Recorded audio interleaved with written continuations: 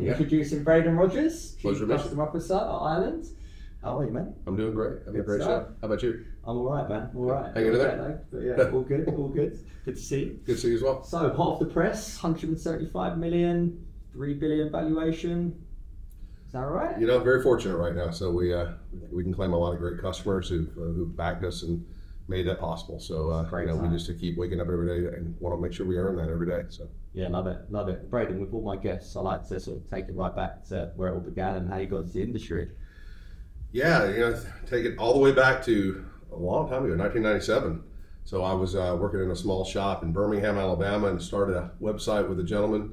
Started a website called rootshell.com. So we published white hat exploits before it was even popular to do so. So we wrote many of the exploits and we published stuff from others, and that just kind of started my interest in it. And then over the years, I've been through many companies, through companies like McAfee and Blue Code and Symantec on the executive teams, and then obviously in Ireland now to do something quite different than I've done previously. So yeah, I love it. So some big roles like Symantec. So you're using like a bit of product and marketing, and sales engineering. Is that right? What were some of the roles that you were in? Yeah, it's my first role when I was doing the root shell thing years ago. I was a C developer, but I quickly found that I just enjoyed being with people like yourself, spending time talking about technology, and I just found a career passion for sales engineering, and quickly advanced the ranks, and just just started advancing through the sales engineering organizations I've worked in, and started running global teams, and just continue with that passion. But what was interesting, years ago, we had several leaders who came up with a brilliant idea. It wasn't my idea. It was,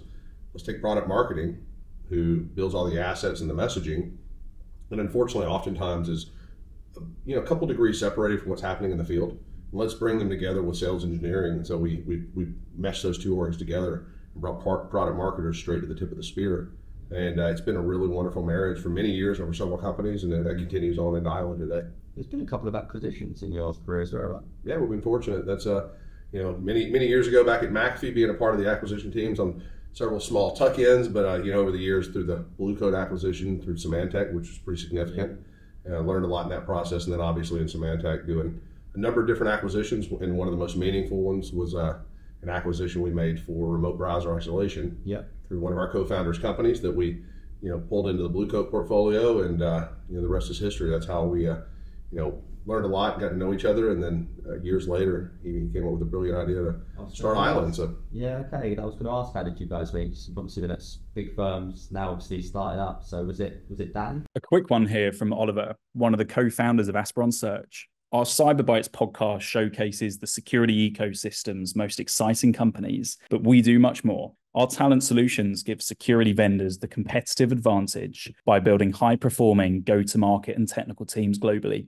If you're looking for your next role or need to hire the best talent in this competitive market, then reach out to us directly via our info@email in the show notes. Let's get back to it. Indeed. So I work for Mike Fay, who's our CEO at Island. I worked for Mike for about 17 years. Been a great friend and a great partner for many years through the journeys of 5 companies together. And we got to know Dan, at Symantec when we acquired his firm, and just realized what a great talent Dan was. And then, we kind of went our separate ways for a few years, and Dan had this brilliant idea he'd been germinating, and he brought it to Mike, and the rest is history. That's where we are right now. So it's been a really wonderful journey. Brilliant. What's your role with Ireland now then? So I own a number of different functions. Essentially, as Chief Customer Officer, anything that's technical that happens in the field is in my world. So that would be the world of pre-sales, the deployment work, customer success, support of the product, and even, as we talked about a moment ago, product marketing as well. So I get the opportunity to spend time doing the things I've always loved doing, but building it from scratch, which has been really fun. In many of the places I've been before, I took over existing resources, existing teams, maybe existing process, some of the things that, they're kind of grounded in the way they'd done it before. It was kind of hard to transform some of those things, but it's been fun building from scratch. Yeah. In terms of actually Ireland as a business, what are you guys up to? Wow. I look around the world of customers we're working in, and we've been I count my blessings every day. We wake up and we get to do some very special work with incredibly special people. And that means the customers that are some of the most discerning brains on the planet. These are hard nuts. These are people that are, they've got difficult environments, they've got difficult challenges, and every day we get to wake up and solve difficult things for them that have been very evasive for them for 10, 20 years. And we found a really unique way to do it elegantly. And I think, the fun part is I get to work with really smart people. They challenge us in a great way. They've also pressure tested our technology in a unique way over almost 4 years now at this point. And, we, for the age we are as a company, it's really interesting. We almost don't deserve the success. We've been just very fortunate. Like I say, we're blessed, and you don't take it for granted every day. You wake up every day trying to earn it. But, fingers crossed it continues on that path. So. Yeah, look, great founded team, great technology, great market. I think it's not just fortunate. So obviously we've got the market, we've got the team. You've come in, was it top 10? How many Fortune companies have we got under you? Man, it's a lot. I don't know what the percentage, I think it's 20 to 30% at this point, but it's, and again, these are very discerning eyes. These are people that, they've seen a lot of technologies come and go. They come to this show, for example, and you see, thousands of vendors on the floor, it feels like, and they've shown preference to spend a lot of time with us. Yeah. And I think a lot of that goes to the core of the tech. There's a lot of things that have factored into why we are where we are. The investors have been great to us. We've got great talent on our teams, but the core tech is what is the draw for everybody, and that includes the customers. And again, it just solves very unique challenges that have been out of their reach for many years. So, what are some of the key features of the technology? Well, if you think about, first of all, what makes the technology possible is its unique physical position. So its physical position, we call it the last mile. The last mile because you think about as a user goes to a destination on the internet, like obviously their browser, content traverses the internet, across many hops, many pieces of technology in the process, and that last mile before data hits the glass of the screen is the browser's presentation layer. So we built unique mechanics into that last mile that govern the experience. So what that does is that kind of lets the genie out of the bottle with some very unique controls. So capabilities to do things like redacting data in key applications. That's been very difficult for many years, just basic data redaction. But it's a perfect example of the manifestation of living at that presentation layer that it's quite difficult otherwise. But, redacting data or layering unique workflows over applications. In an example of redaction, I might do a soft redaction where I'll let the user, if they're in the right role, the right contextual situation, unredact data and go through an authorization process, maybe a step-up authentication. Governing how copy and paste works at the right time, but preventing its abuse at the wrong time, and how screenshots work at the right time, and again, preventing their abuse at the wrong time. But a whole series of unique things because you get to live at that presentation layer. And so back to your question about the capabilities, just everything about it's physically unique because when you get to live at that unique physical position, nobody's ever really lived there before. And so it opens up unique things from control, from audit, from workflows, from productivity for end users. So it's not just about cybersecurity, which is great about this show, but it's also about the user experience and giving the user a great experience and a more productive environment to work in. Yeah, typically when you've got increased security, productivity decreases. How are you able to keep the productivity? Well, there's been this phrase for years, secure by design. People have been talking about it for years, and unfortunately, secure by design is often used incorrectly because what we're doing is we're bolting things on around the experience. So the user experience is usually abstracted away from the actual mechanics of protecting the resources. And we're fortunate because we were able to build those things in. So as you think about, building the services natively into the browser itself, they're built natively into the experience. The user themselves sees a browser. It's a very familiar experience. We don't have to train them to use it. But what happens is as they engage the applications and the data for the applications underneath the covers, the mechanics of the browser can shepherd them very, a customer used the word ambiently, use ambient security. I love that phrase because, ambient lighting, it's kind of soft. It's not the sharp edge customers have felt for many years. And so we can steer the user to the appropriate areas that are needed for their users. Perfect example, generative AI. The sharp edge that everybody's using right now is a big block page. You can't go there. And, there's a right time and a wrong time to use those things, but a lot of orgs, their instant knee-jerk reaction is to pull those things back away from users because they have no choice. Because the controls they have, they don't have the delicacy and the dexterity to be able to be applied in the right way.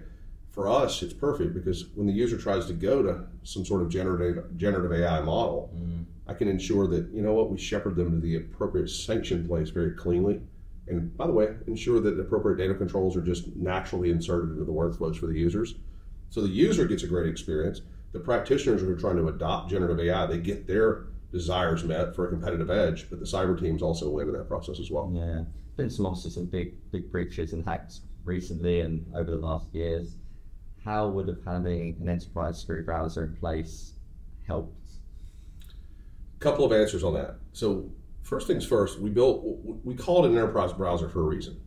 If you think about many years ago, that phrase secure browser was already used. It was used by old things of the past, and they were failures because the user experience was terrible and nobody wanted to use them. An enterprise browser, certainly at its core, makes sure that the user's safe and the browsing experience is safe. Number one is just, when we build an enterprise browser, we build it from a perspective that assumes that the browser is installed on a device that you don't manage or you don't own.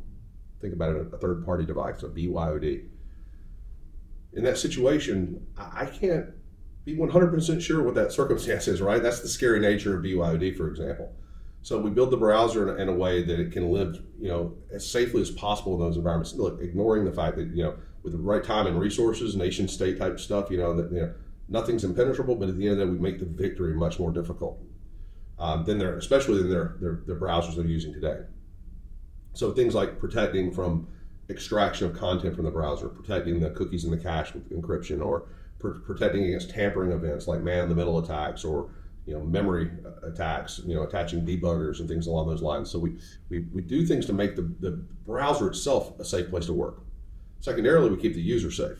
So when the user goes to a destination, built-in mechanics for categorization and malware inspection, and even tied into third-party ecosystems. A wonderful partner of ours has been CrowdStrike in the process.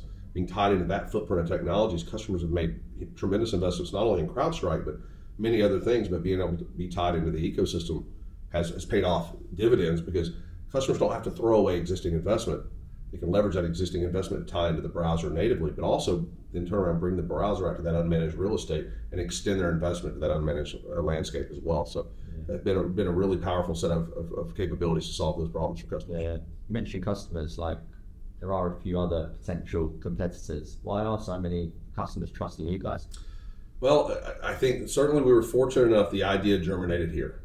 So that gave us a lead technologically. So for many years, we did the unusual step of being in stealth for an unordinary period of time. So it was a long stealth period, and as a result, they gave us a chance to build something very special. We got a lot of advice from advisors and from customers, and we started selling the technology in stealth. So we were doing deployments in stealth, and what that gave us is the ability to start experiencing a live deployment.